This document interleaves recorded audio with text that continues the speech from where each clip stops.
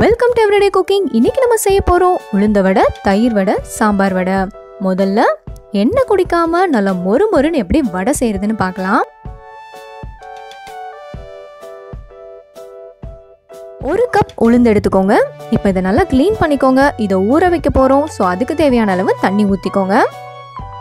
இதோட ஒரு table spoon அளவுக்கு அரிசி சேர்த்துக்கோங்க. சாதாரண சாப்பாட்டு அரிசி கூட சேர்த்துக்கலாம். இதை இப்போ ஒரு 2 மணி நேரம் நம்ம ஊற விட போறோம். இது 2 மணி நேரம் ஆயிடுச்சு, நல்லா ஊறிடுச்சு.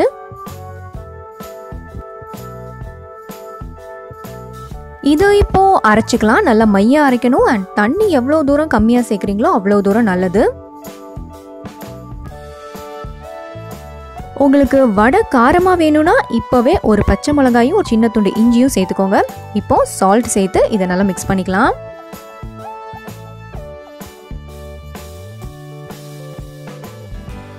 மாவு இந்த மாதிரி நல்லா ஃப்ளஃபியா இருக்கணும். இது வரைக்கும் நீங்க கண்டிப்பா அரைக்கணும்.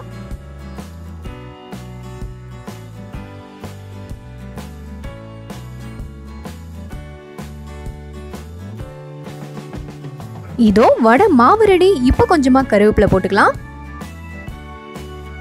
ஒரு 1/4 கப் அளவுக்கு நறுக்குன கொத்தமல்லி,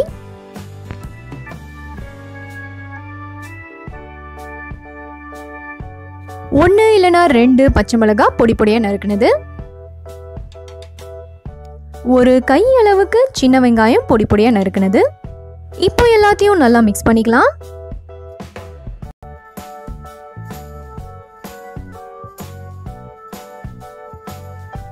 இதோட நீங்க விருப்பப்பட்டா மிளகை நல்லா தட்டி போடுங்க. அது இன்னுமே டேஸ்ட் கொடுக்கும்.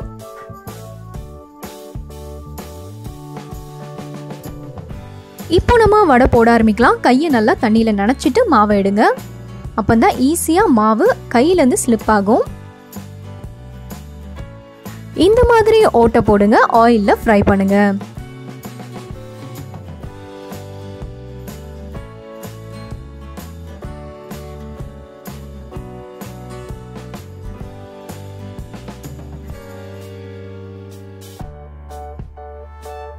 அண்ட் இன்னும் வடை கிறிஸ்பியாக வரணுமா, முடிஞ்ச அளவுக்கு மாவை ரெடி பண்ணி ஒரு மணி நேரமாவது ஃப்ரிட்ஜில் போட்டு அதுக்கப்புறம் ஃப்ரை பண்ணுங்க. இன்னுமே ரொம்ப நல்லா கிறிஸ்பியாக வரும். அண்ட் எண்ணெயும் அதே மாதிரி குடிக்காது.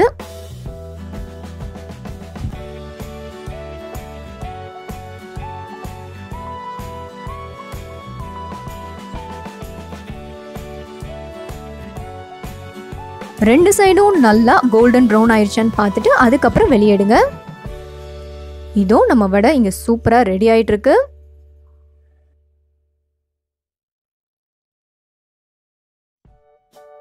இதை ஒரு மீடியம் ஃப்ளேம்ல வறுத்தெடுங்க. ஹை ஃப்ளேம்ல வச்சீங்கன்னா சீக்கிரம் கருகிடும். ஸோ மீடியம் ஃப்ளேம்ல பர்ஃபெக்டா வறுத்தெடுங்க. இதோ வடை சூப்பரா ரெடி ஆயிடுச்சு அண்ட் கோல்டன் ப்ரௌன் ஆயிடுச்சு. இப்போ இதை வெளியெடுத்துடலாம்.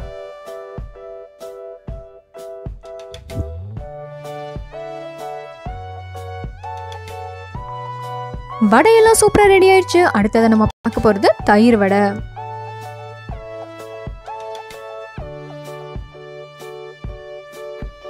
கொஞ்சமா ஆயில் பேன்ல போடுங்க. 1/2 டீஸ்பூன் அளவுக்கு கடுகு சேருங்க. 1/2 டீஸ்பூன் உளுந்து. இப்போ கடுகு வெடிக்கட்டும். உளுந்தும் கொஞ்சம் ப்ரௌன் ஆகட்டும்.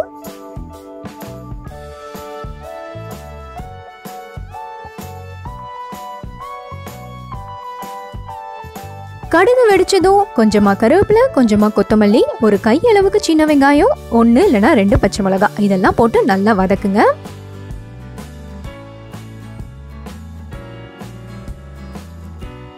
இப்போ சேர்க்கலாம் தேவையான அளவு உப்பு. தாளிப்பு ரெடி. நம்ம அடுத்ததா 2 கப் அளவுக்கு தயிர் எடுத்துக்கலாம். இதுல கொஞ்சமா தண்ணி ஆட் பண்ணிக்கோங்க. ஒரு 1/4 கப் அளவுக்கு தண்ணி ஆட் பண்ணிக்கோங்க. இதை நல்லா மிக்ஸ் பண்ணிக்கோங்க. இப்போ இதுக்கு தேவையான அளவு உப்பு சேர்த்துக்கலாம். ஏற்கனவே தாளிப்புக்கு தனியா உப்பு சேர்த்தாச்சு. ஸோ தயிருக்கு மட்டும் தேவையான அளவு உப்பு சேருங்க. இப்போ தாளிப்பை இதோட ஆட் பண்ணுங்க.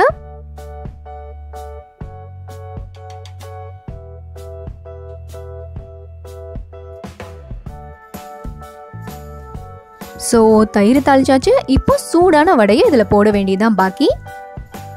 உங்களுக்கு எவ்வளோ வடை வேணுமோ இந்த தயிருக்குள்ளே போடுங்க. ஒரு மணி நேரமாவது ஊற விடுங்க. அப்போ தான் வடை நல்லா ஊறி போய் சூப்பராக இருக்கும்.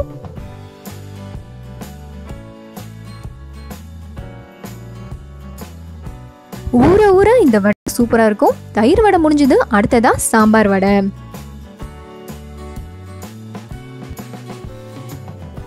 சாம்பார் வடைக்கு யூஷுவலா வெஜிடபிள்ஸ் போட்டு சாம்பார் வச்சா அவ்வளோ நல்லா இருக்காது. ஸோ சிம்பிளா ஒரு சாம்பார் வைக்கலாம். ஒரு கப் அளவுக்கு துவரம் பருப்பு எடுங்க, அதை க்ளீன் பண்ணிக்கோங்க. ஒரு கை அளவுக்கு சின்ன வெங்காயம் ஆட் பண்ணுங்க. ஒரு கை அளவு பூண்டு. இதோட நம்ம முருங்கைக்காய் மட்டும் சேர்க்கலாம். யூஷுவலாக சாம்பாரில் முருங்கைக்காய் இருந்தால் அது வாசனையே தனி. ஸோ முருங்கைக்காய் கண்டிப்பாக சேர்த்துக்கோங்க. இப்போ ஒரு 2 தக்காளியை சாப் பண்ணி இதோட போடுங்க. 1 டீஸ்பூன் சீரகம்,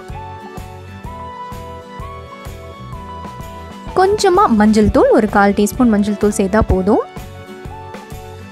இப்போ ஒரு 2 கப் அளவுக்கு தண்ணி ஊற்றுங்க. இதை ப்ரெஷர் குக் பண்ண போகிறோம். இதோட நம்ம இப்போ தேவையான அளவு உப்பு சேர்க்கலாம். குக்கரை க்ளோஸ் பண்ணி 3லேருந்து 4 விசில் விட்டு எடுக்கலாம்.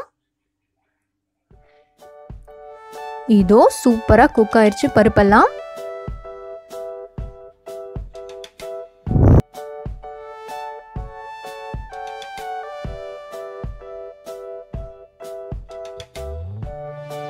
இதோட நம்ம இப்போ புளி தண்ணி சேர்க்க போறோம். ஒரு லெமன் சைஸ் புளி, கொஞ்சமா ஒரு 1/4 கப் தண்ணியில ஊற வச்சது. இதை இப்போ சேர்த்துடலாம்.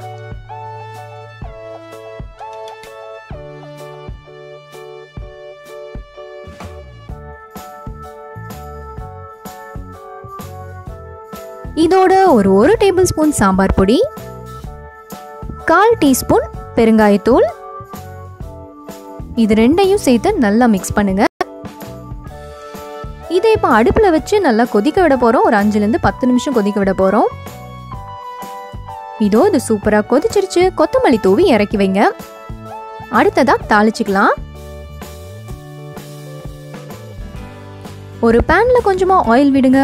1 டீஸ்பூன் அளவுக்கு சீரகம் அதில் போடுங்க.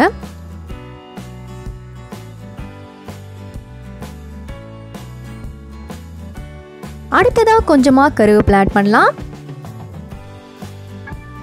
அவ்வளோதான், தாளிப்பு முடிஞ்சது. இப்போ இதை சாம்பாரோட சேர்த்துடலாம். இதோ சாம்பார் சூப்பரா ரெடி ஆயிடுச்சு. அடுத்ததா வடையை போட்டு சாம்பாரையும் ஊற்ற வேண்டியது. இதோ வடையும் வச்சாச்சு, சாம்பாரும் ஊற்றியாச்சு. இது நல்லா ஊறட்டும். ஒரு 10லேருந்து 15 நிமிஷம் நல்லா ஊறினதுக்கப்புறம் சாப்பிட்டிங்கன்னா நல்லா டேஸ்ட்டாக இருக்கும். இன்னைக்கு பார்த்த 3 வடையும் இந்த பொங்கலுக்கு மறக்காமல் ட்ரை பண்ணுங்கள். அண்ட் மறக்காமல் எங்கள் சேனலுக்கு சப்ஸ்கிரைப் பண்ணுங்கள்.